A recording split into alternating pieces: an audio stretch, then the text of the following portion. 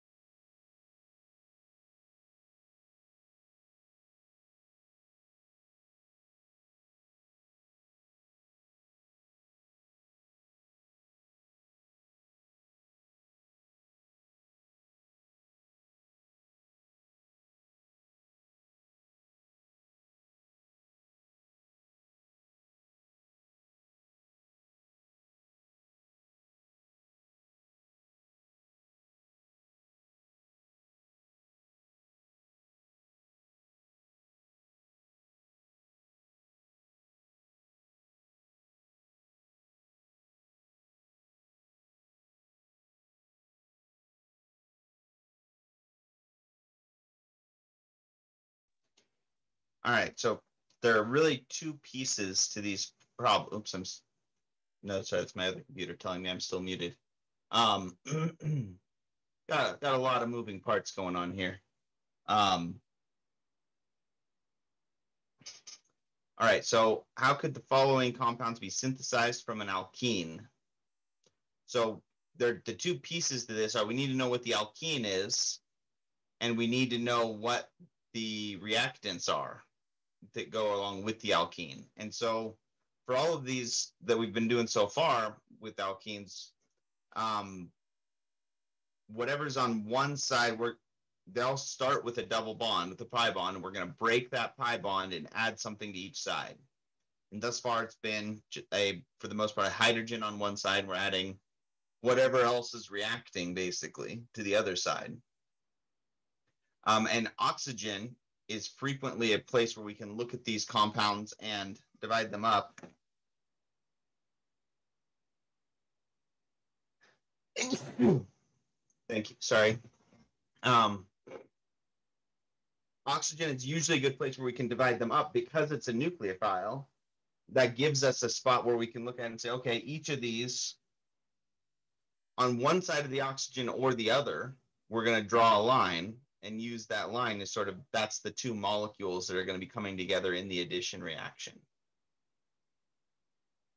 So, and in theory, there's multiple options. There's two options for each of these because each oxygen has two bonds, right? So for all of these ones that are ethers, we could split it up on either side of the oxygen. In this case, a lot of times, whatever your larger component is what you're going to want to use as your alkene, and your smaller component is what you'll have it reacting with the alkene. So for A, there are a couple options what we could have react. If we started with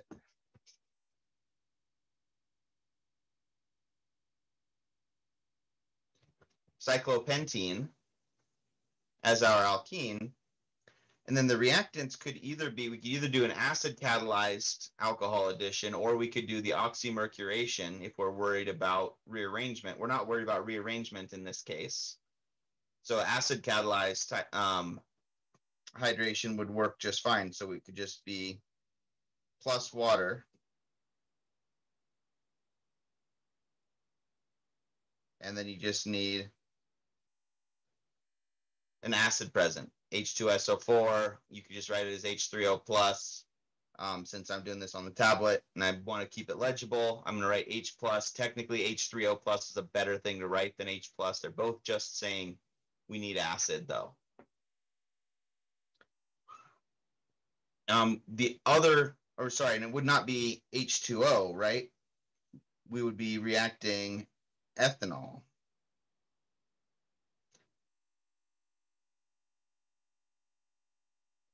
In this case, because we're not just trying to add an OH group, we're trying to add an ether. So we would want, you can either use the shorthand FETOH or just write out CH3, CH2OH. And so that's because the oxygen is going to then act as a nucleophile after we get to that intermediate, and then we're going to just do a proton transfer step at the end to drop off that hydrogen from the ethanol. Sorry, there's an extra hydrogen on, so it's CH3, CH2OH. Right, because if it didn't have that, then the oxygen would only have one bond, and that would be a negative charge on that oxygen. So that would be ethoxide. Okay. Not ethanol, which you could do, but if we're in acidic conditions, we can't have ethoxide as a reactant because ethoxide's a strong base. So we would just want to have it that present as ethanol.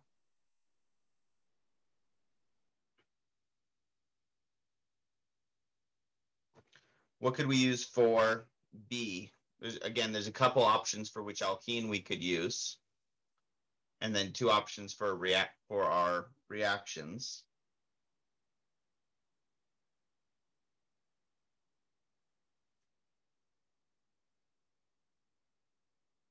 So if we started with methyl cyclohexene, then, and in this one, we are only adding an OH group. So it is going to be reacting with water, and we could either write it as oxymercuration-demercuration or as acid catalyzed hydration, because again, we're not worried about rearrangement. We're trying to add the oxygen to the most substituted carbon as it is. So even if it did rearrange, it would give us our desired product that way. But just for the sake of reminding ourselves how we would write the oxymercuration reaction is two steps.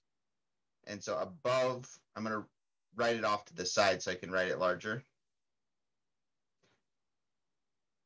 It's mercury OAC2, water. So the mercury acetate is what's going to break the double bond and prevent the rearrangement. We'll go through that mechanism again in a minute. And then the water is what's going to add to the other side of the pi bond. Right, so the If it was, we wanted to add something that wasn't an OH group, we would substitute that water for an alcohol, just like we do with the acid catalyzed hydration. And then the second step, you have to still write this step, even though it's pretty clear after step one which route we're going, what reaction we're looking for, because it has mercury in it. You still have to include the second step, or you wind up with a product that still has the mercury included. And the second step was that sodium borohydride, NaBH4.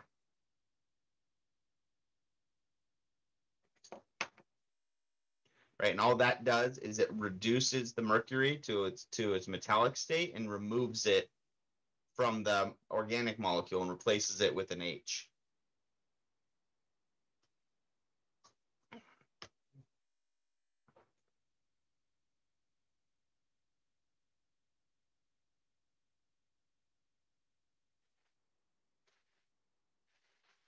And this would be really important if we were trying to avoid adding or a rearrangement happening. If our molecule could rearrange if it went through a carbocation intermediate, then you have to use the oxymercuration route, because the oxymercuration route does not allow a rearrangement.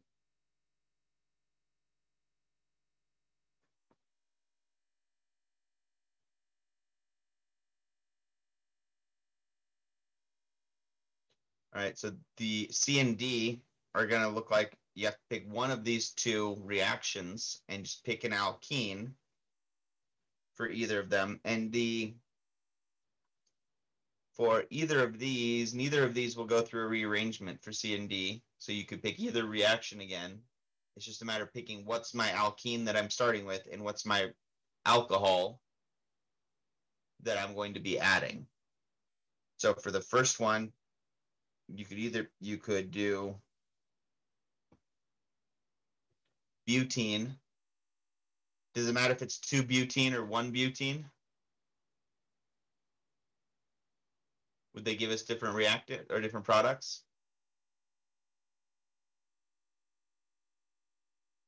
No, because it'll wind up being symmetrical, right? Both of these are Markovnikov reactions, so they're both going to add your nucleophile to the more substituted carbon. So if you started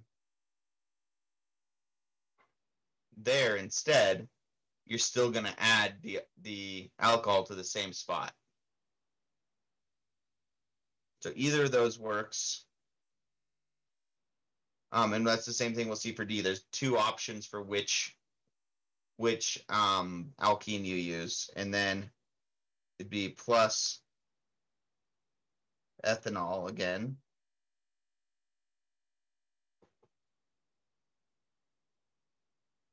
And for D,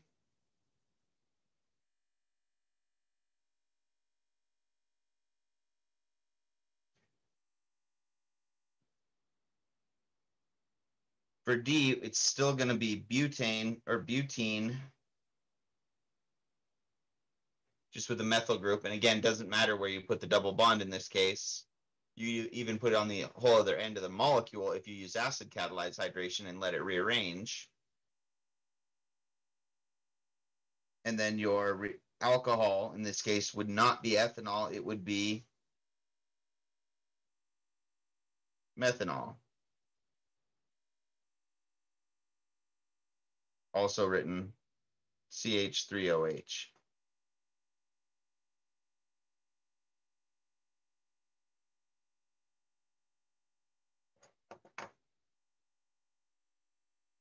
All right, so these synthesis problems, especially at this point where we're not getting into a ton of steps in a row, these synthesis problems are really about how do I look at the molecule that you want and break it up into the pieces that you want to start from. And specifically, this one says, how can they be synthesized from an alkene? If it just said, could they be synthesized, instead of doing an addition reaction, you could do a substitution for these too, right? If you just had a good leaving group where you wanted to add your nucleophile, you could just do an SN2 reaction. So Sean, when we're doing these problems. Like my only concern is just trying to figure out what to react the alkene with. But it looks like, will we always just be focusing on whatever group has the oxygen, or is that not a hard fast rule? For these reactions, yeah. Okay. And really, when you look at these molecules, even if it's not a synthesis problem, your first thought should be, what's the most important, what's different about this molecule? Where is this molecule not just an alkane? Alkanes are our bottom level, our base level organic compound. They're less reactive than pretty much everything else. So you're always looking at what's there that's not an alkane. Right. And so in this case, these are all oxygens that are being added. And that's going to be pretty common for these. That's for these addition reactions, although it could be if we wanted to add a bromine to a certain spot, then it wouldn't be H plus an alcohol, it would be HBr would be our reactant, because it's always going to be, we're breaking the pi bond and adding something to each side, right? So if we want to pick what we're adding to each side, you change your reactant to reflect that. Okay, but so what we're combining it with, though, is dependent on, I'm just confused, like how you knew it was like ethanol or like C3 or H3OH, CH3OH. Okay. So remember how back on the first one, how I drew that line to say, okay, this is, the oxygen is the part of this molecule that's not an alkane, right? Mm-hmm. And so, and the oxygens are good nucleophiles, which is what we're looking for an addition reaction. It says from an alkene. So that means we're going to need a nucleophile that can come in here and add to one side of the alkene bond. Mm-hmm. So for all of these, if you just start by drawing a line between the oxygen and the rest of the molecule on either side of the oxygen, frankly. Mm-hmm. Usually, because ethanol and methanol are really cheap and common ingredients, we would want to have those draw the line so that they have the oxygen to start with, the methyl group and the ethyl group. But in theory, we could just as easily have and gotten just as good of yields, likely, if we drew the line right there. If we started with this butane that had an OH on it and ethene. Mm-hmm. But the oxygen is our point of interest here because it's a nucleophile and because it's the part of the molecule that's not alkane. Okay, well, and then for example, with B, I mean, I would have no idea that I had to even take multiple steps, especially since like the mercury and the OAC and the sodium boring, or has nothing to do with our end compound. So that's gonna basically, these different reactions we can use, you can think of them as different tools in your toolbox that are going to allow you to pick where you add something. Okay. And so it's one of those, we're going to keep adding reactions on there. So the substitution and elimination reactions were always centered around a good leaving group, right? Mm-hmm. The addition reactions are always centered around an alkene, but there's a couple different options for how we can do it. And you're basically gonna have to memorize those reactions, or at least, have sort of red flags. Mm-hmm. Oh, okay, it's just plus acid. That means it's just gonna go through a carbocation. Or, oh, that one has mercury in it. That one doesn't go through a carbocation, but they're all gonna do basically the same thing. Just they're going to change where you add that next nucleophile. Okay. I mean, this is just kind of messy for me to look at. So if it's, are we going to have like a better cut and dry? Like, I don't know. Is that something you can find online? Yeah. Actually, your textbook has it. Okay. Let me pull up the textbook and clear this mess. Actually, I want Let's climb.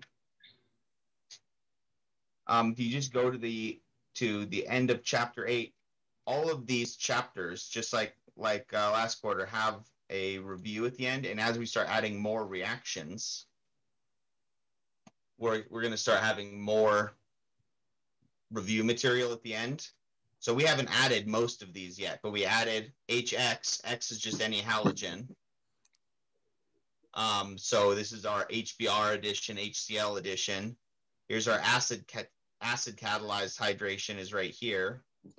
Here's our oxymercuration that we just went through. Where's the one we're going to add today? Today we're doing the anti-Markovnikov reaction. We're going to add number 4 in there, and probably number 2. But that's what these chapters are basically going to be. Is okay.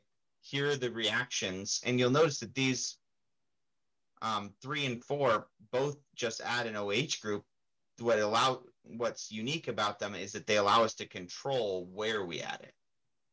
So we're going to be looking for what are the reaction conditions that kind of give us the clue. Oh, this is the anti-Markovnikov. This is the Markovnikov. And it's just going to take some practice because it is a new language, basically. But we'll get there. At the very least, after last quarter and laying a good foundation, all the mechanisms should make sense, even if it does turn into a bit of memorizing at this point while you get used to writing mechanisms.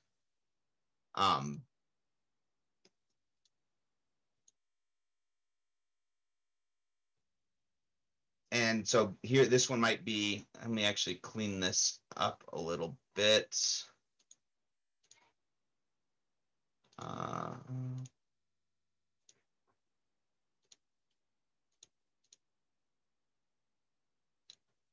That's what I want to do.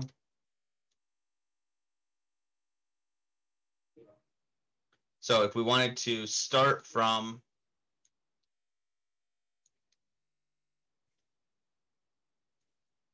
sorry, my slides are getting mixed up out of order. There we go. How can the following compounds be synthesized from 3-methyl-1-butene? So in this case, they're not just saying any alkene. They're saying, this is your reactant. How do I make A versus B? So you might want to start with drawing the reactant that you have to work with.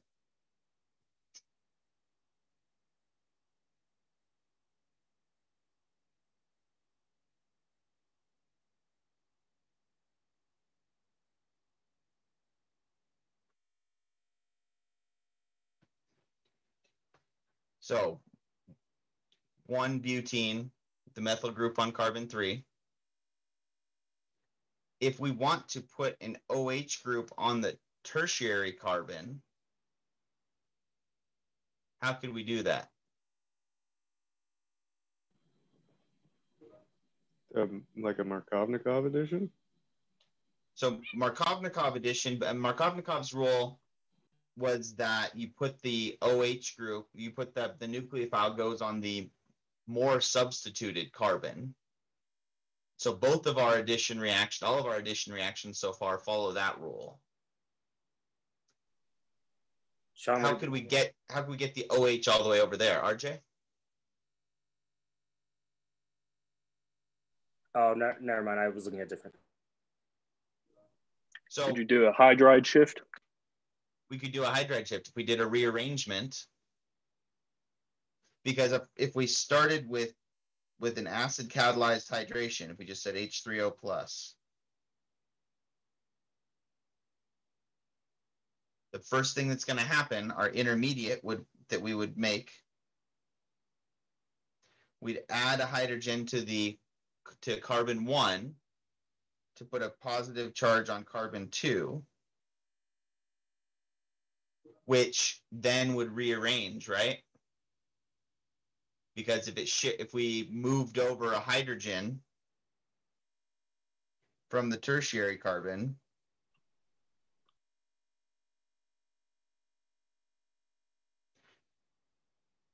we wind up shifting the hydrogen over,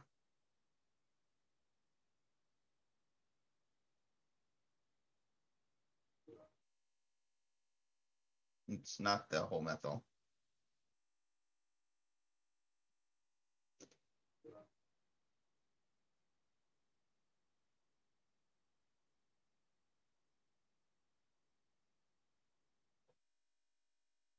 And now when the water comes in and attaches, it's going to attach to the tertiary carbon. So Sean, this is sorry. Catalyzation. And RJ and then Elke. Sorry, Sean, so this is an acid catalyzation hydration, correct? Yeah, so technically I should have plus H2O written over here. Okay, sorry, the no carbocation intermediate at the top kind of threw me off. I thought that it wasn't going to have that carbocation, and that's why I was like, oh, I looked at it different. That's left over from the when we were talking about oxymercuration. Okay, gotcha. So oxymercuration will not rearrange. Acid catalyzed hydration will. That's the difference between those two mechanisms. Elke? I was just going to ask you what it's called. So my question was answered. Okay.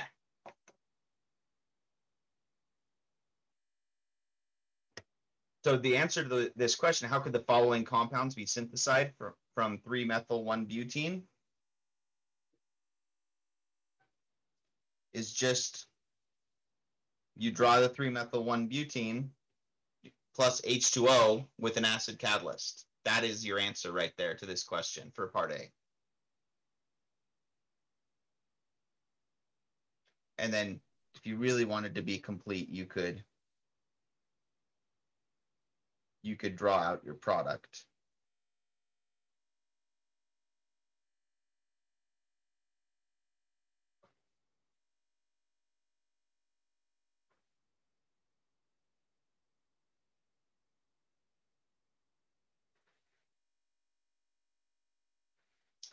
For B, we're starting from the same molecule.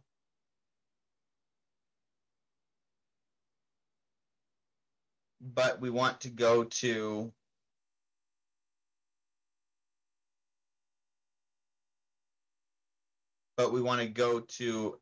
adding the OH to a carbon without rearrangement. Casey? Yeah, I was going to ask, so with the oxymercuration, we don't get rearrangement. With the acid catalyzed H2O, we would. Correct.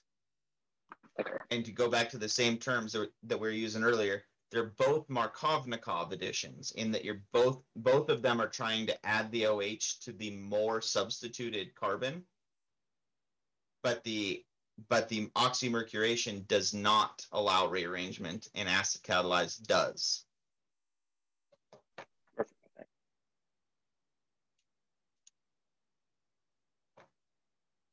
So that kind of answers our question for B, right? We want to go through a similar intermediate, but we don't want it to rearrange, which tells us it needs to be oxymercuration. That is the key aspect of oxymercuration that separates it from acid catalyzed. So it's still going to be H2O plus this compound. We're just going to do it with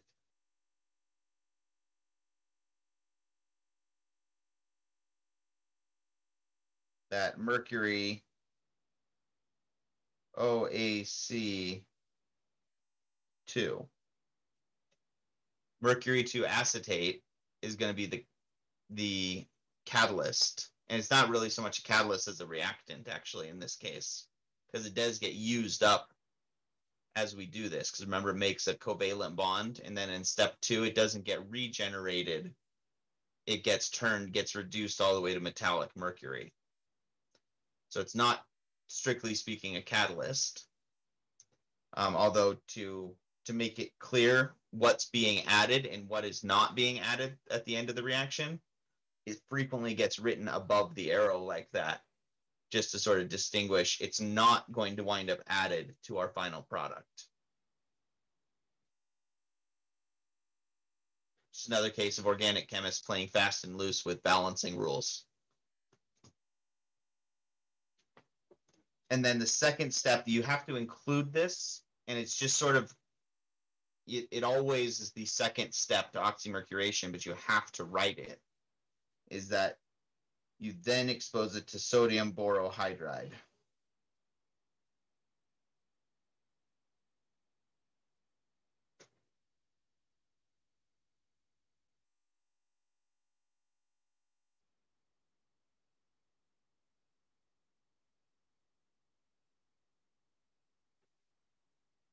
And then our final product, we keep the methyl group where it was. We didn't rearrange or charge, so our OH gets added to carbon 2.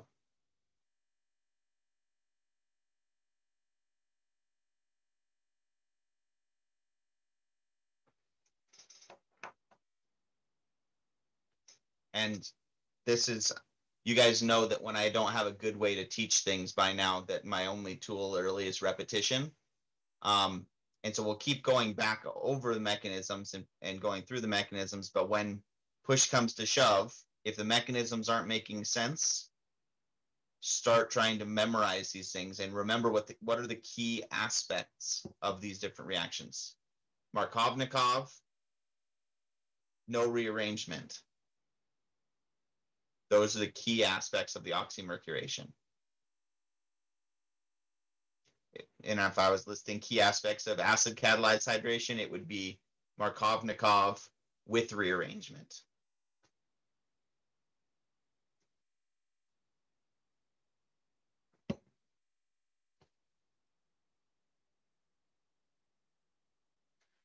And again, the synthesis questions require you guys to think about it on two levels, right? You have to think about where you're going and what you would have to do to your reactant to get there.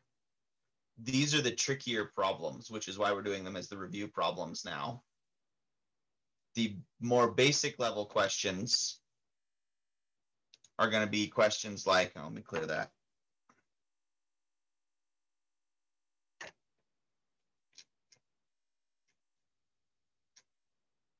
And there's lots of them in the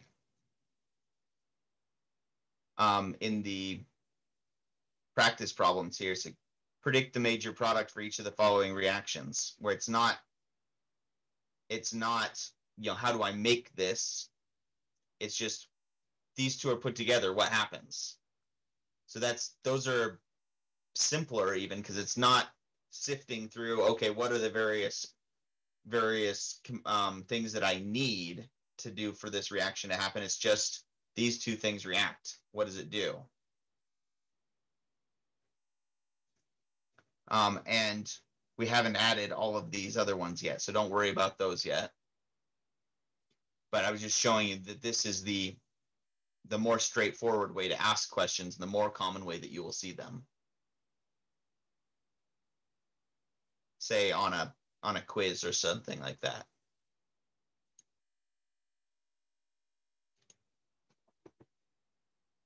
All right, so to recap where we are so far in addition reactions, we can do Markovnikov addition with our binary acids, meaning HCl and HBr and HI, which is really just acid catalyzed hydration where we add a halogen, right? We can do acid catalyzed hydration with water and with alcohols to make an alcohol and ether respectively. And we have oxymercuration-demercuration, which is Markovnikov with no rearrangement. Those are our three mechanisms. There's a lot of different reactions buried in there, right? But that we only have done three mechanisms so far in this chapter. So what do? We start adding more mechanisms. We'll answer some questions here first, though. The last one in particular, we're going to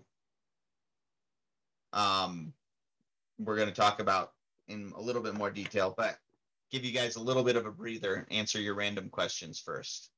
How is OChem related to forensic science? Well, lab on Tuesday is a really good example, right? We talked a lot about TSA and testing for drugs to determine what something is. For instance, if there was a crime scene that had a random white powder scattered all over a kitchen table, odds are the investigators would want to know what that white powder was. Is it anthrax or is it cocaine? That probably plays a role in what happened there.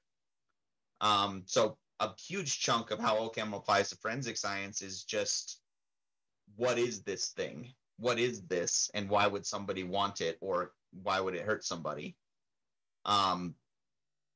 It's also related to things like how do certain compounds break down over time. It's going to be tied to OCHEM and what the conditions are, so a lot of times talking about the chemistry behind why urine tests can detect some drugs for 3 weeks and other drugs are out of your system in 2 days. That's all tied to the OCHEM and how your body processes biochem as well, but they're tied together. And also how long a sample has been left out, decomposition rates, not just of living things, but also of random compounds is going to depend on conditions and kinetics and how stable the various compounds are. For instance, if there's some drug residue was found inside someone's house, but it's no longer the active form of the drug because it had been 6 months or a year, an organic chemist would be able to come in and say, well, yeah, it's not cocaine now, but it was 6 months ago, with some degree of certainty. And so things like that are really, in a chemist's wheelhouse, forensic chemist's wheelhouse. And if you do want more information about forensic science, you can always, I guess you can't go ask Millie anymore because Millie doesn't work at the college anymore. But you guys remember Millie, who used to be the lab manager before Mariola? She was a forensic chemist in Georgia for, I want to say for like 10 years or something like that. She was a forensic chemist when she got out of undergrad. And she said her job was basically, here's a packet of white powder. Make sure it's cocaine like we think it is. Here's a packet of brownish powder. Double check that it's heroin. To basically support the arrests that the officers made. And if you want a good scandal-related TV show, it's a mini series related to that is on Netflix. I think it's called How to Fix a Drug Scandal. Which is the 2 forensic chemistry labs in Massachusetts. There are only 2 forensic chemistry labs, and they both had scandals going on at the same time in the early 2000s, where they basically had to throw out like tens of thousands of drug arrests. And so it's all about the social justice aspect of that. Like, well, did they actually go and do that or not? And it turns out that unless they had lawyers leaning on them, they just kind of ignored the fact that they wrongly imprisoned all these people until lawyers had to come in. They knew that they had a problem, but they didn't want to reverse the convictions. So they just kind of like didn't tell anybody. And then, that didn't last for long. But the second question here is a good question for, this is a chemical engineering question, really, and it's related to CFCs that we've mentioned before. They still use fluorocarbons and chlorofluorocarbons, which CFCs, to aerate styrofoam. It's one of many reasons why styrofoam is particularly bad for the environment. It's not just that the styrofoam itself is bad for the environment, it's that the process of making it uses another compound that's really bad for the environment as well. But basically, chlorofluorocarbons are used in this, the same reason they're used in refrigerants. It's Freon, basically, it's a chlorofluorocarbon. They're used in aerating styrofoams for the same reason that they're used as refrigerants, and that's that they go through a phase change close to room temperature. And so what they would do is you would take this styrofoam, which is a polymer called polystyrene, which does not naturally have that puffy shape to it. But what you can do is you can soak it in chlorofluorocarbons and then make the compound, and the chlorofluorocarbons don't get chemically included, so they're basically just dissolved in this polystyrene mess. Then if you heat it up, they all evaporate. And when they evaporate, they turn into a gas. And so it's a lot like dough rising. Basically, when you allow bread to prove, you make this gas molecule that's trapped by these polymers, and that causes it to puff up. And then you would recollect the freon because it then can recondense, and you can reuse it and try to not allow it to escape into the environment. But that's why they were traditionally used. I believe they are still used to make styrofoam. They don't have a better process. Styrofoam is being phased out anyway, so nobody's really working on making styrofoam more environmentally friendly, because it's, by its very nature, it's not environmentally friendly. So why bother trying to make it better right now, since most developed nations are trying to limit its use anyway? But the chlorofluorocarbons are used not just because they're actually really, really inert at atmospheric pressure. At the surface, the reason they got used as freon in the beginning is that chemists and engineers thought that they were kind of a miracle material, in that they don't react with anything really when you're at sea level. The problem is that when they're released into the upper atmosphere, they get hit with a different level of radiation than they do at sea level. So they're lighter than air, so they raise to the top of the atmosphere, and then they get hit by more intense UV light. When they get hit by really intense UV light, they do break apart and become reactive, and that's what caused the hole in the ozone layer. And that's why nobody saw it coming until it started happening, is because what do you mean? These are inert gases. Why are you worried about freon? And that's exactly why, is because they didn't take into account different conditions elsewhere on the planet.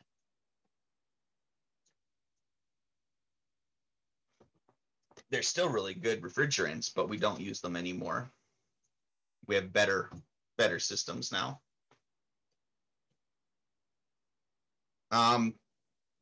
Last question, I'll go fast because I don't know astronomy very well, and then we'll take a break. Actually, we'll talk about the last question, and then we'll take a break.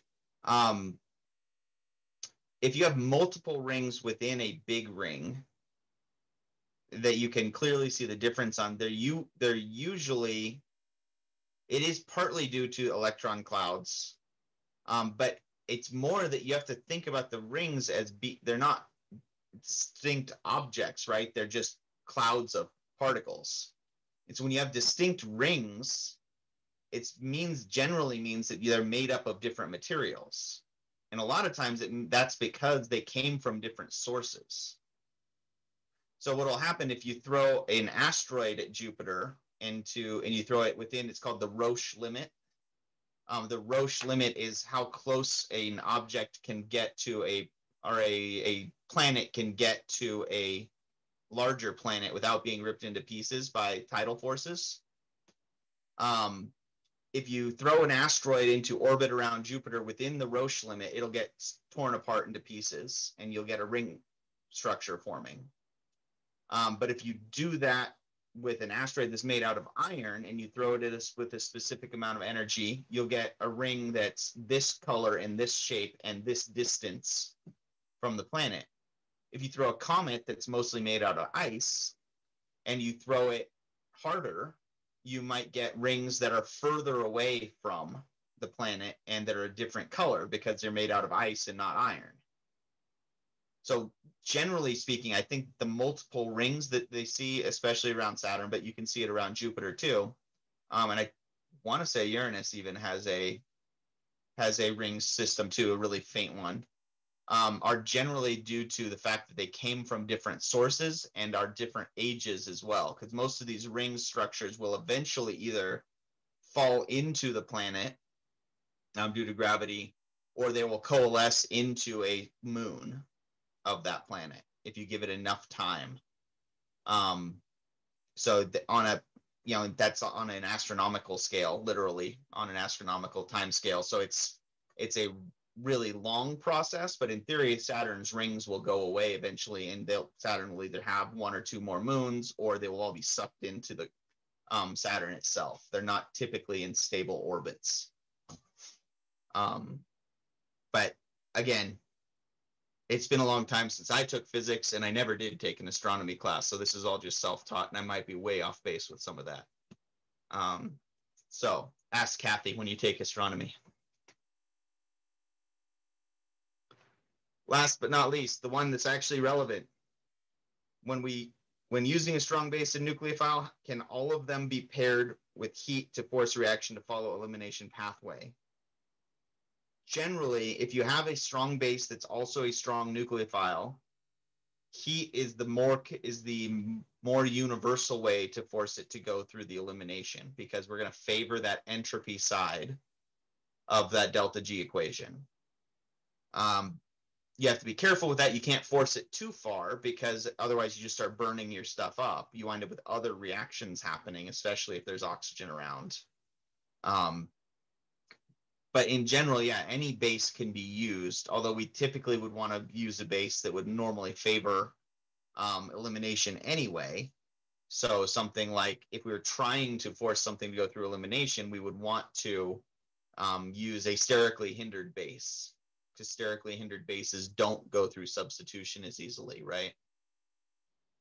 But you could, in theory, use sodium methoxide, because that's a strong base with heat. You also have to be very careful, because if it's an exothermic reaction and you're adding heat to it, things can get very hot very fast. In a practical sense, like for instance, diluting concentrated sulfuric acid is actually a very exothermic reaction, because it's hydrogen sulfate is so good at giving up its first proton that you wind up with it being downhill in energy a lot. And so if you do that at room temperature and you're not careful, you can do something like I did once, and I actually shattered a glass bottle that I was diluting sulfuric acid in, because I let it get too hot too quickly. So you do have to be careful with exothermic reactions about adding heat to get it to go one way versus the other. There are practical concerns there. But in theory, you should be able to do that, to force it to go elimination by controlling temperature, or at least the major product. You're still going to have some impurities in there, but and then when adding, we've talked about the Markovnikov as well. So at this point, every reaction that we have, every addition reaction we have is a Markovnikov addition. And that's a perfect place to stop, because we're going to change that when we come back. So let's take a 10-minute break, come back at 9, and we will add another mechanism.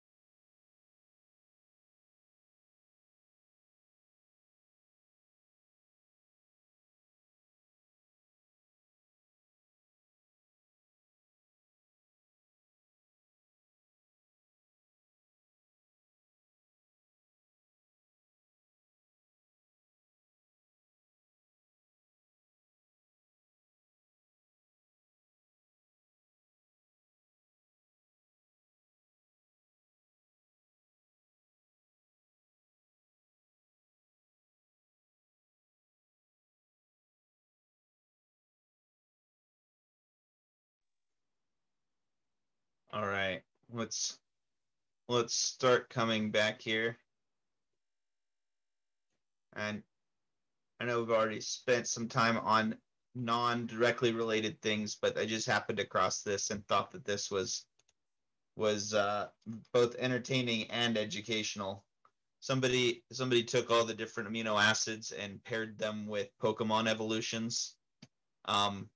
If you grew up playing the original Pokemons like I did, this is very actually effective at ways to remember these, because alanine, phenylalanine, and tyrosine are really all very related to each other. Alanine, you add a phenyl group to alanine, you get the next evolution, which is phenylalanine. And then you add an OH group to that, and you get Charizard. I just saw this, and I thought that this was kind of funny, and they actually did. Somebody who actually knows the chemistry was actually paying attention to this, because there's like the two different parallels. There's the oh shoot, what are they called? Nidoran and Nidoran female and Nidoran male that are really the same thing, like aspartic acid and glutamic acid, and asparagine and glutamine. When people actually pay attention to the small changes like that warms my heart. So I just thought I'd share that with you. All right. Here's another example if you wanted to look at the does it rearrange or not, and following Markovnikov's rule. We'll do these ones quickly here. So acid catalyzed hydration, except it's not hydration, we're adding an alcohol instead of just an OH group. So our top reaction is going to go through an intermediate that can rearrange and move a methyl group. So our product here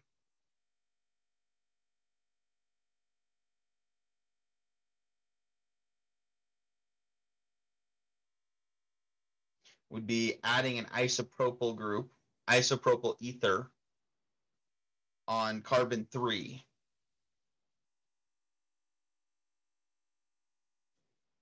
Whereas our second reaction, which does not allow for rearrangement, so if it doesn't allow for rearrangement, all of our carbons stay where they are.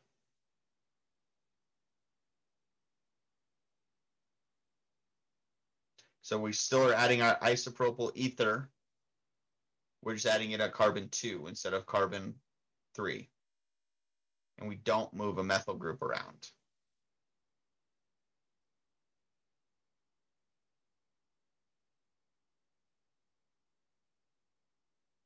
Right? It makes sense to everybody.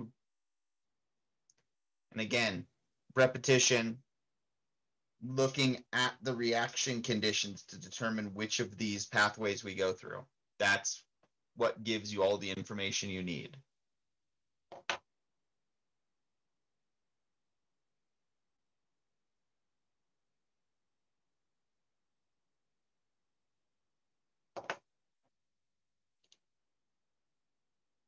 So let's add a new reaction.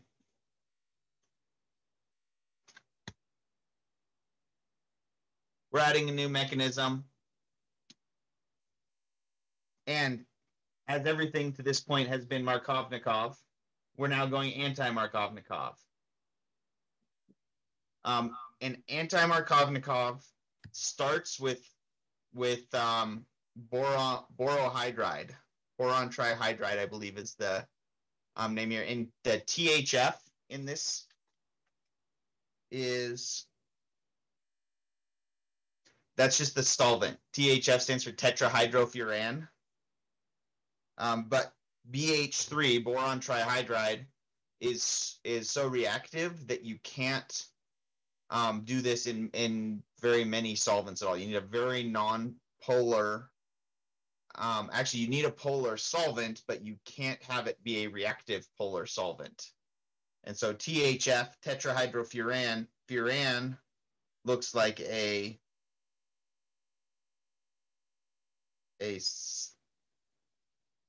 cyclopentyl group. It's a pentagon where one of the carbons is replaced with an oxygen, and then you have two double bonds. So this is actually an aromatic compound that's about as stable as benzene because it has a lot of resonance that can happen here. But if you wanted to make it so that it was slightly more polar tetrahydrofuran, you've added 4 hydrogens to this, which means you don't have these double bonds anymore. So that's tetrahydrofuran. It's a ring structure, it's cyclopentane, where you replace a carbon with an oxygen. And this is advantageous because it's very non-reactive, slightly polar, and basically will not react with the sodium borohydride the way that anything with more electrons will, while still being polar enough to allow the reaction to happen. So all that to say that THF is important to this, but it doesn't play a role in the mechanism.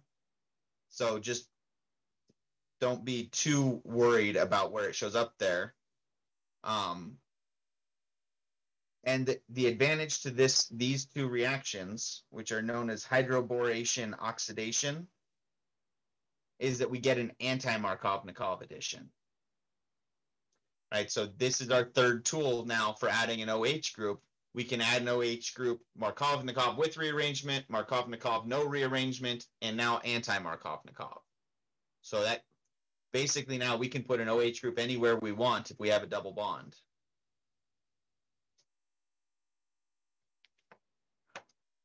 And this one it's interesting, and it's only results in what's called syn addition, S-Y-N. Syn means the same. We use syn and anti as opposed to cis and trans, because we're going to wind up making, we won't necessarily make the trans or the cis product, because the addition, syn refers to the process of the addition, not what the product is. It's a very subtle difference. It means that we're adding an H and an OH to the same side. But if you think about drawing the skeletal structure of these products, skeletal structure, we wouldn't show the hydrogen, right? And so if you didn't have the hydrogen there,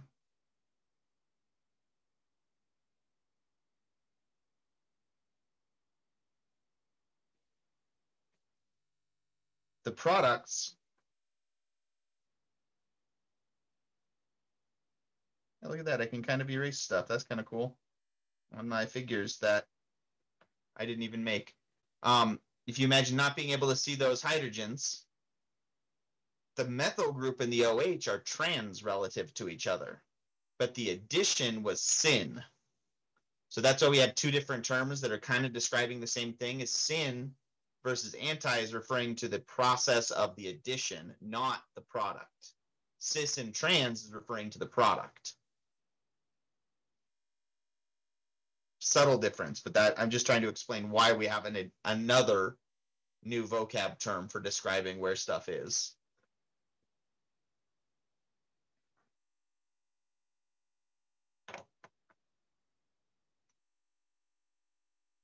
And that tells us a little bit about the mechanism. If we know that our addition is only happening in the syn pathway, that means that it can't be going through a carbocation intermediate of any sort. Because if it did, then that would be planar, right? It can't be an intermediate that is going to allow it to add both of our big groups on the same side. All right, so, and again, when we want to show what the possibilities would be and that they don't happen, here's another type of reaction arrow that's pretty intuitive to use. Don't do that. It does not do that, is what that's showing.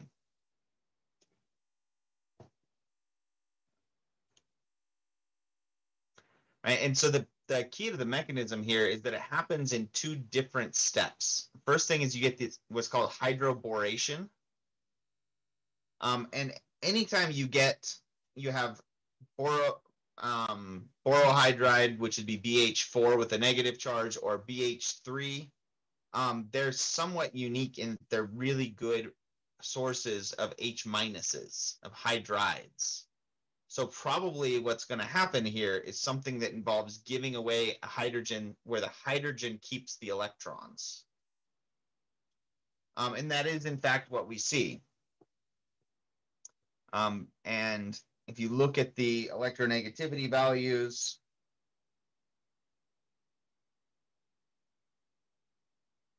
hydrogen versus boron, they're close to the same electronegativity, so they can form a strong covalent bond, but hydrogen is more electronegative. So when you break a hydrogen off of a boron bond, the hydrogen keeps the electrons, which all of a sudden, a hydrogen with a negative charge,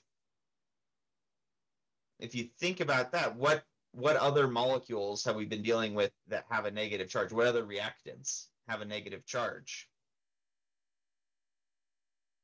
What have they been doing? Oxygens? Cody? Maybe oxygens? Oxygens, hydroxides, right?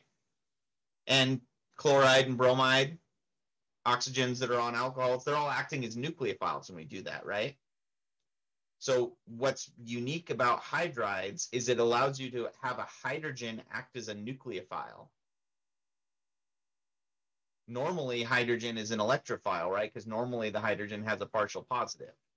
So by having hydrogen act as a nucleophile, that's why we get an anti-Markovnikov reaction here. Because the hydride is going to act the same way that the oxide would in our other reactions. And so what happens when you put the boron trihydride with an alkene is you actually wind up with the hydride moves to the more substituted carbon, and you wind up making a covalent bond between the boron and the less substituted carbon. And this little symbol up here at the top,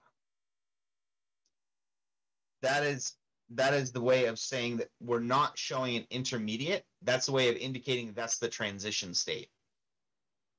The old school typographic way of drawing, that's called double dagger, is that symbol is known as double dagger, because if you actually look in old dictionaries and stuff like that, they have a little typographic index, and the symbol actually looks like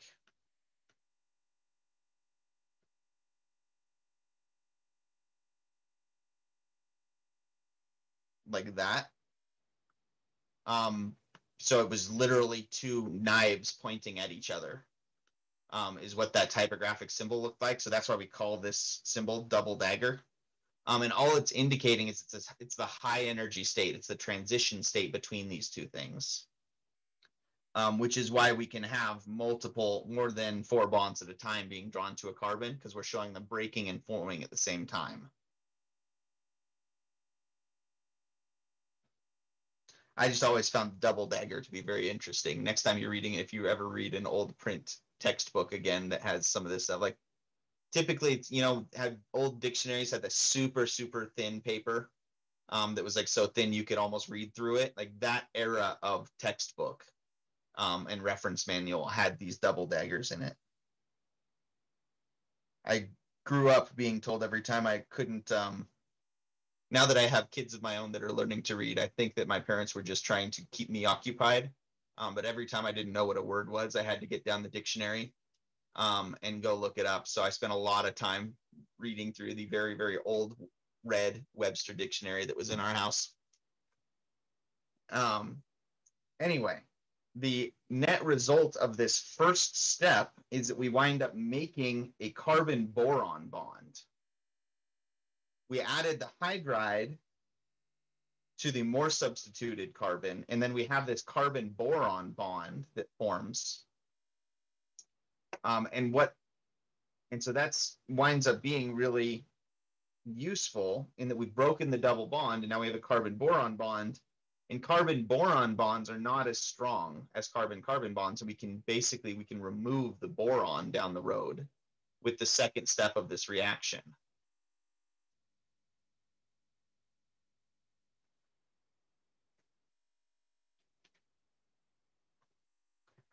And if we look at what that transition state looks like, so first of all, I'll just reiterate that we actually wind up doing that step 3 times for each boron. Each boron has 3 hydrogens around it.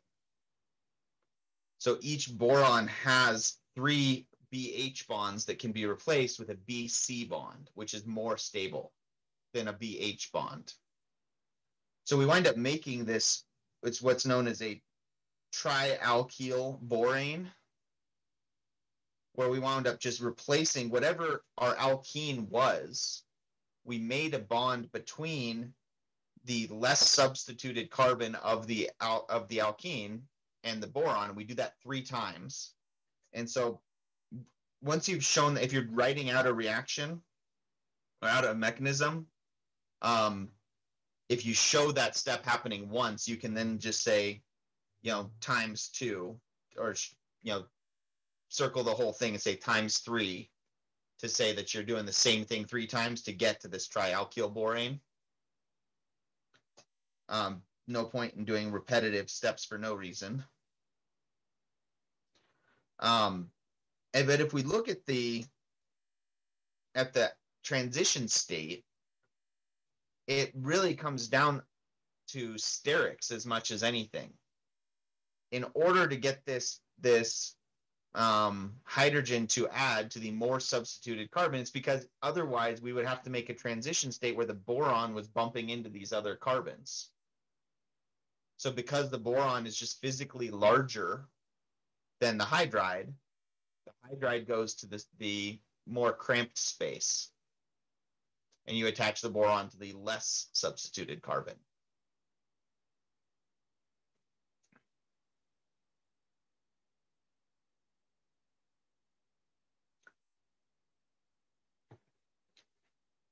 Right, and so this is the entire mechanism, the way it's shown in your textbook, or the mechanism for the oxidation part that's shown, which is basically going to go through and remove the boron and replace it with an oxygen. And it basically does the same thing again. As you start replacing the hydrogen that's attached to boron with more and more electronegative elements, those bonds start being more and more stable. So the first step is you replace BH bonds with BC bonds. The next step is you replace BC bonds with BO bonds, with boron to oxygen. And then you end up replacing those with just OHs. You wind up just doing a substitution basically and removing the R group and replacing it with the hydrogen. Right. And so again, there's a lot on this figure. I would encourage you to go to the textbook that has this written in there, so that you can really, zoom in better than I can do here for you. Focus, get out the magnifying glass, whatever you have to be able to see the details. But the oxidation step is a little bit weird. It's hydrogen peroxide and hydroxide together. So H2O2, this is hydrogen peroxide, which is a weak base. And when you put it with hydroxide, you make this really, really unstable compound that's a peroxide ion. And that's going to basically come in here, and you're going to wind up replacing that boron carbon bond with an oxygen. You're going to basically insert an oxygen in between the boron and the carbon. Is the net result. And so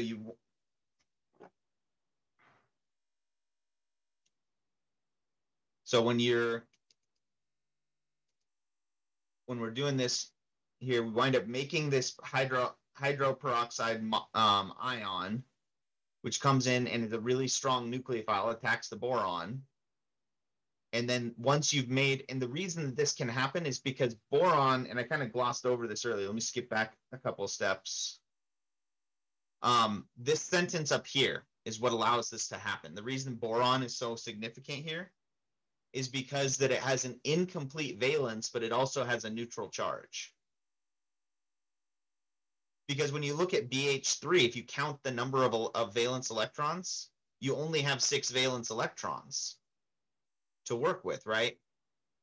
You physically can't fill boron's valence with if it's BH3 as borane. But it's also neutral when you look at formal charge, because boron only has 3 valence electrons on the periodic table, right? So it's neutral, but it also has an empty spot in the p orbital. And so what that allows it to do is go through these intermediates where all of a sudden it goes from having 3 things attached to its valence. All of a sudden we attach another oxygen to it. It has room to go through these steps where all of a sudden we added an extra boron bond. And then it's going to rearrange itself to, again, only have 3 bonds. So its formal charge stays as 3. Carbon doesn't do this, right? Carbon with an incomplete valence, super unstable. That's our carbocations. And it will do something very quickly to fill that. Boron, on the other hand, is fairly stable that way. And so we wind up making this boron with 4 bonds for a second, and then one of the carbons switches over to the oxygen. It's like a rearrangement reaction. And in doing so, you lose the OH group, and you wind up making this BO to the R, right? So that is a more stable series of bonds. Carbon to oxygen is more stable. Boron to oxygen is more stable. And once again, you're going to repeat that 2 more times until we've replaced all of the carbon-boron bonds with boron to oxygen to carbon. And then it just keeps going, where we just bring in the hydroxide that was left over now, can come in here and replace these RO groups with OHs.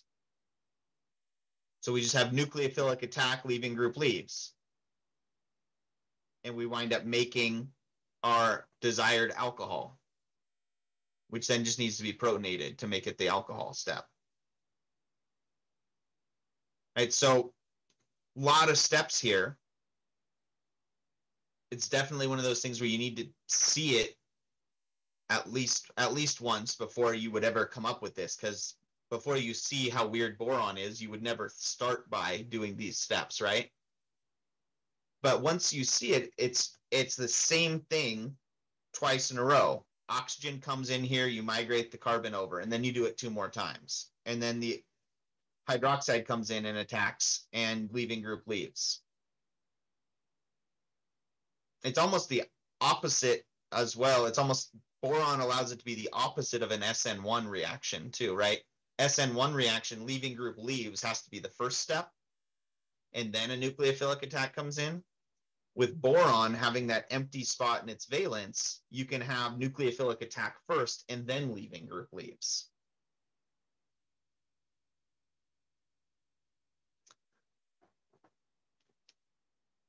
And the structure for the exams is not going to change significantly. There's going to be more of the exam is going to be on draw the major product for these than it is for draw the mechanism. There's going to be like 20 points of do a mechanism. So I'm not going to ask you to do the mechanism every time. The most important thing, both points wise and as far as moving along in the class, is can you predict what the products are? And if you happen to guess right, and you just decide, I'm just not going to study for hydroboration-oxidation because that was a super complicated mechanism and I don't have time for that, you might get lucky, and I might not ask about it. But if you can know what the products are, at least, that's super helpful, right? So let's practice with these. What's the net result of this reaction? Going to be like a hydration where you get a hydroxyl group on the less substituted. Right. The key aspects here is that it's going to be a hydration reaction, but it's anti-Markovnikov. So if it's anti-Markovnikov, we're putting the OH on the less substituted carbon. So for A, we would get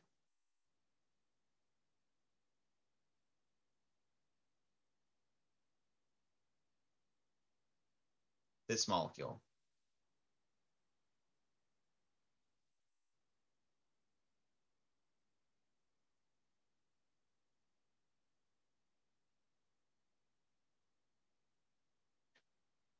What would we get for B?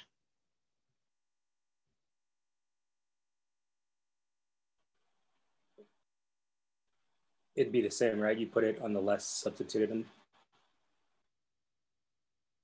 Exactly.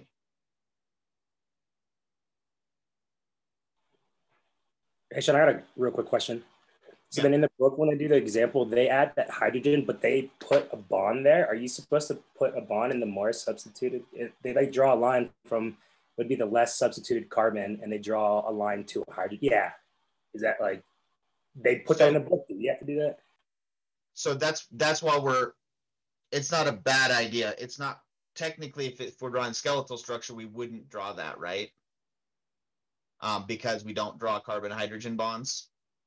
For the sake of showing, we are adding a water molecule to both sides, but we're adding it this way. It's just giving you, reminding you what's on the other side of that pi bond. What else did we add?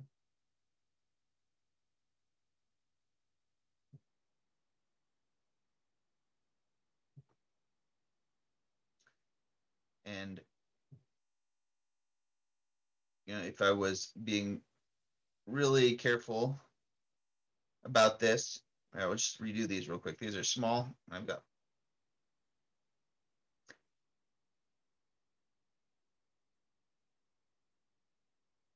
we added a hydrogen here just to indicate that's what we added, is the stuff in blue.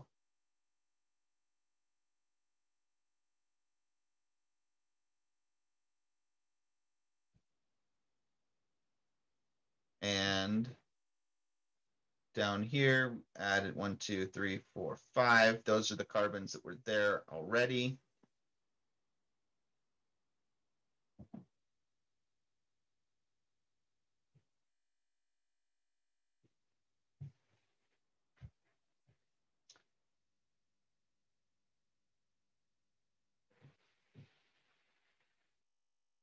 And now for consistency's sake, my OCD is telling me I have to add them the same way over here.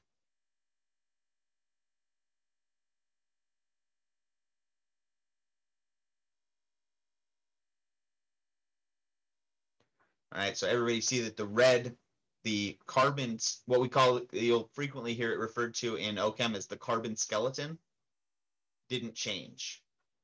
We didn't move any carbon bonds. We didn't move any carbons around or even add any carbons.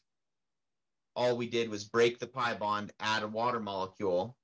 You just have to remember that if it's BH3 as your first step, you're going to be adding it the anti-Markovnikov addition.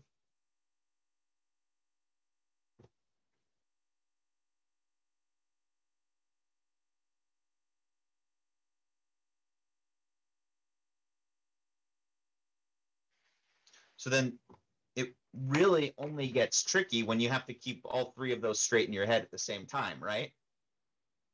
When I have them all mixed together, it's just like when you learn nomenclature, right? Inorganic nomenclature was easy as long as you knew it was all covalent bonds or you knew it was ionic. As soon as I started mixing them together and you had to figure that part out, that's when things get tricky. Here's another one where as long as we're focusing on this mechanism, this is going to make you think backward, like a synthesis reaction.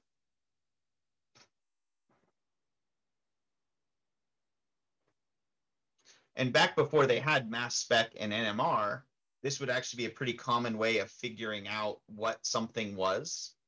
Said, okay, well, I'm pretty sure that this is an alkene of some sort, so I'm going to react it through this specific reaction that I know only alkenes go through, and then test properties of what comes out the other side. And then you can say, oh, the melting point from what came out the other side shows that's clearly 2-methyl-butanol. So therefore, we could work backwards and surmise that we did an anti-Markovnikov addition. So we added the OH to the less substituted carbon. So compound A would have to be, the carbon skeleton structure didn't change, would have to be this.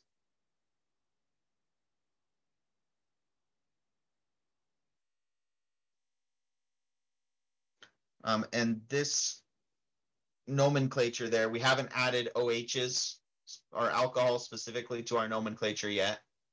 But anything that ends in OL, like the word alcohol does, is an alcohol. And so we actually just name alcohols the same way we would name an alkene. I would write this as 2-methyl-1-butanol. But this is the most current and systematic way of doing it. Systematic way of doing it is to put the 1 in the middle of the word. I just don't like that because it doesn't roll off the tongue as well. 2-methyl-butanol. Versus I would write it as 2-methyl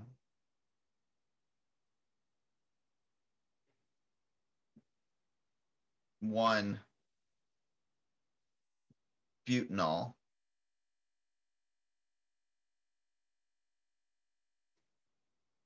Which makes me, I guess, old school, but not as old school as the people that would name this as N-butanol instead of 1-butanol. Before they commonly used that when they were still using iso and N and sec as prefixes, they would name it as just 2-methyl, as methyl N-butanol or something like that. Or actually, they would probably name it as sec-pentyl alcohol or something weird like that. So this way is at least more systematic than that. This seems to be the wave of the future, is things going that way. So I will accept either of them. They're both unambiguous if you know our rules, right?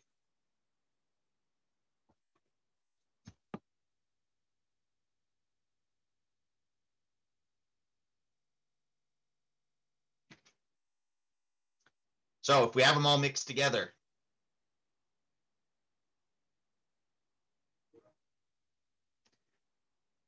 they're all hydration reactions.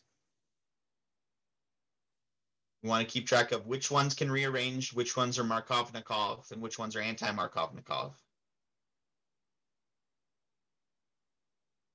They aren't all hydration reactions, right? F is not a hydration reaction.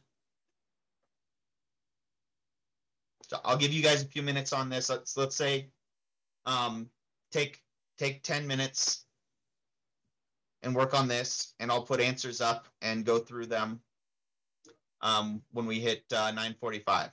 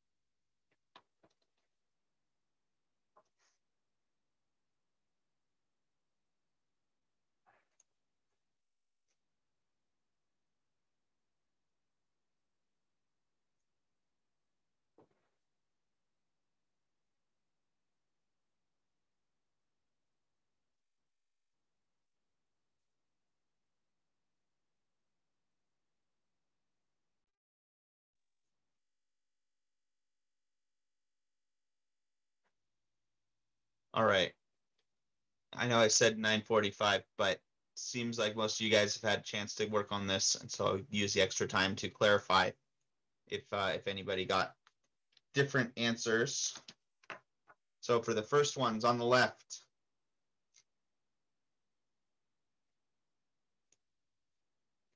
our answers would look like this. Don't change the carbon skeleton. It's BH3, so anti-Markovnikov, add the OH.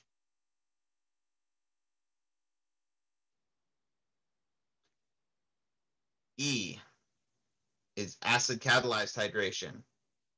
If you don't have water written specifically as a reactant, but you have H3O written, that does have water then, right? Because after you deprotonate the H3O plus, you're left with water. So either way, when you see acid, your first thought should be make a carbocation. Whatever's left can act as a nucleophile. So that means we're going to go through Markovnikov, add the OH to the more substituted group. It only gets tricky if there's a rearrangement, which there's not in this case, right? Because our carbocation intermediate is already on a tertiary carbocation. So we get this molecule. Hey, Sean, I got a quick question about that one. Yeah. Would there only be if there was there would only be a methyl shift there if that carbocation was next to that methyl? That would have been like a free methyl, like, because there's not a methyl on that peak carbon, you can't. Yeah, if we started with something like, let's see, try and keep it as similar as possible. If we had a double bond here instead of over here, this double bond, when you first protonate it and you make the carbocation, if the carbocation was right here, then you could have a methyl shift. If the carbocation was, if we started with this molecule, we wouldn't have a methyl shift. We could still have a hydride shift though, right? Which would still wind up putting our OH group on the tertiary carbon here. So it's all about, with the acid catalyzed hydration, it seems like it's a much simpler mechanism, but there's that extra variable you have to consider of, does it rearrange? Oxymercuration and the hydroboration, the mechanisms are more complicated, but that prevents any rearrangement from being an issue.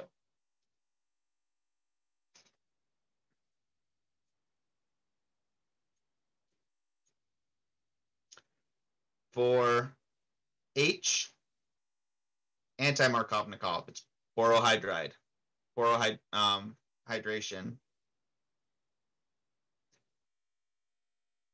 or hydroboration followed by oxidation. The proper name there.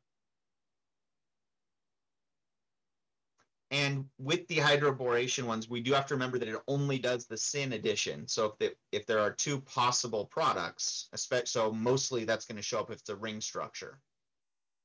If it's a ring structure that already has something else on it. In this case, we would wind up making two different stereoisomers because this is an asymmetric carbon, right? It has an OH, it has a cyclohexyl group, it has a hydrogen, and it has a methyl. So 4 different things attached. So you wind up making R and S, but the syn addition aspect doesn't change anything, right? Because it doesn't matter whether you add, if we look at where we start over here, if you add the oxygen and the hydrogen both out towards us versus both of them away from us, it doesn't make a difference. You're just going to get the R versus the S. So as long as we know, and we already knew that because we made an asymmetric carbon and we started from something planar. Casey? Yeah, I was going to ask, so if it's not showing like a wedge or a dash, then we don't have to draw it in. So this one is not going to have a wedge or a dash to begin with because alkenes are flat, they're planar. So it's starting planar, and that means there's a 50-50 shot of does the oxygen add on top of it or behind it, which is why we get R and S in our product. The addition reactions for alkenes, the stereochemistry is typically actually relatively simple compared to some of the things we've dealt with because it starts flat, which means almost anything we're going to deal with is a 50-50 shot of adding on either side. When we start with something tetrahedral and then make it tetrahedral again, that's when we really have to be paying attention to which one did we start with. Thank you. No problem. Then for B and F, for B, we have oxymercuration, demercuration, so Markovnikov, but no rearrangement. So break the pi bond, add the OH on the more substituted carbon. Don't worry about rearrangement. If this was acid catalyzed reaction, hydration, we would have a methyl shift, right? Because we'd start by putting a plus charge right here on carbon 2, and then we could migrate a methyl over to make it a tertiary.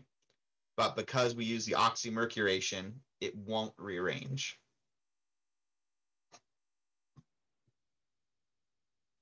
Then last but not least, it's not a hydration.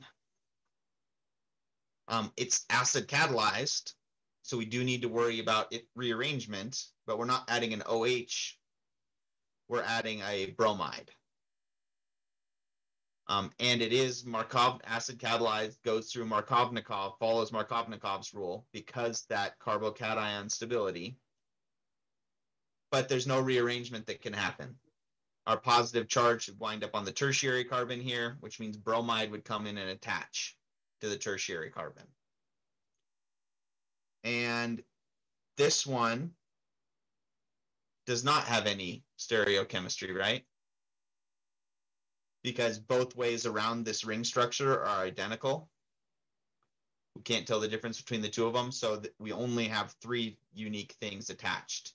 An ethyl group, a bromine, and then both directions around the ring, which are identical. RJ? Yeah, so that number F, or letter F, it stays planar because of the alkene. Whenever that alkene breaks and the bromine attaches, is that instantaneous or no? No, so it'll go through a carbocation intermediate that would look like. Oh yeah, and the reason why I'm asking is because then if that alkene keeps it planar, when that alkene breaks, does it then come out of planar and then switch back into it whenever that bromine gets put onto it? So it started planar, and then when you make the carbocation intermediate, the carbocation is also planar, like you were saying. But that means the bromine has a 50-50 shot. Does it come in from above or below? But okay. The difference with this specific compound is that it's going to be tetrahedral, but these two things are identical, these two bonds, because going around the ring structure this way is indistinguishable from going around the ring structure this way. So even though it's tetrahedral, it doesn't have an R and an S. Because if you think about it this way, let's say we had that molecule just to show the structure there. If I switched the bromine and the ethyl, I could make it look like this again just by flipping it like a pancake, right? And we get the exact same molecule back. Okay. All it would take to make it asymmetric, though, would be if I did these 2 methyl groups not on carbon 4 of the ring. If I put them here, now you can tell the difference between which set way around the ring structure you went, right? Now you would have to worry about R and S, because if I switch these 2, trying to flip it back, if I flip the molecule, I put the 2 carbons on the other side, right? So I picked that one carefully so that we could talk about the fact that it's not an R versus the S. Not because it's not tetrahedral, but because it's symmetrical. It's like, it's the same as having two methyl groups that we can't tell the difference between.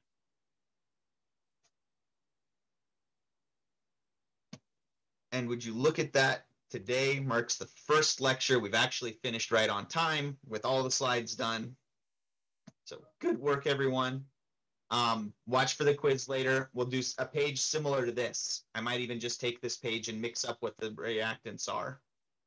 Be most of your quiz, and then I'll probably have you write out a mechanism too, just for some practice copying. And so go get it out of the book or get it from my slides for the mechanism part. Don't be afraid to practice more than one of them. If I only ask you one of them, don't be afraid to go practice the other one too, even if it does take a whole page of notes. But other than that, everybody have a good weekend. I've got office hours at 10:30 if anybody needs me. Otherwise, I will see you on Tuesday. Thanks, Sean. Bye, guys. Thanks, Sean. Welcome.